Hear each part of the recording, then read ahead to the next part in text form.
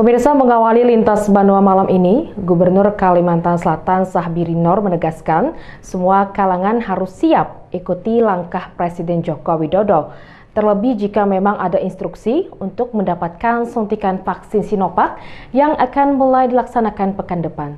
Berikut informasinya untuk Anda. Ditemui usai rapat terbatas secara virtual tentang penanganan pandemi COVID-19 dan rencana pelaksanaan vaksinasi yang dipimpin Presiden Joko Widodo dari Istana Negara Jakarta, Gubernur Kalimantan Selatan Sahbirin Noor menegaskan semua harus siap menjalankan amanat Presiden untuk divaksin guna memberi contoh kepada masyarakat, khususnya di Kalimantan Selatan.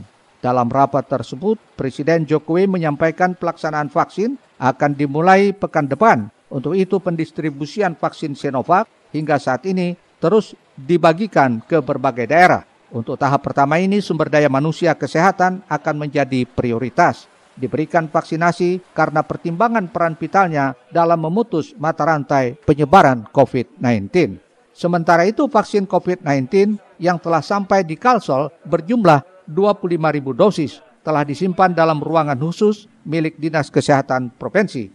Vaksin ini akan disalurkan setelah keluar izin kedaruratan penggunaan vaksin dari Badan Pengawas Obat dan Makanan Republik Indonesia. Kita supaya waspada semua, tetap langkah pencegahan dilakukan seperti yang 3M yang jaga jarak, pakai masker. Nah ini terus kita kembangkan, terus kita gaungkan di masyarakat, dan ini berharap bisa tidak membuat COVID perkembangannya cepat gitu.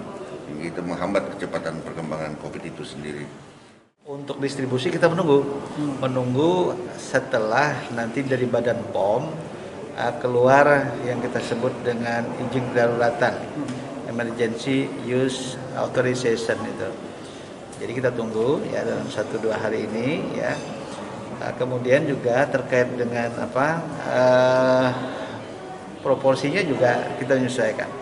Tapi dari sisi sasaran, kita sudah tadi ditampakkan bahwa 8 daerah itu untuk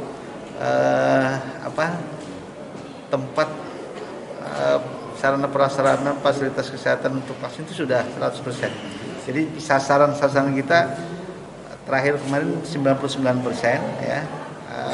Jadi nomor 2 lah kalau dilihat dari nasional itu kecukupan sasaran yang sudah kita entry-kan ya.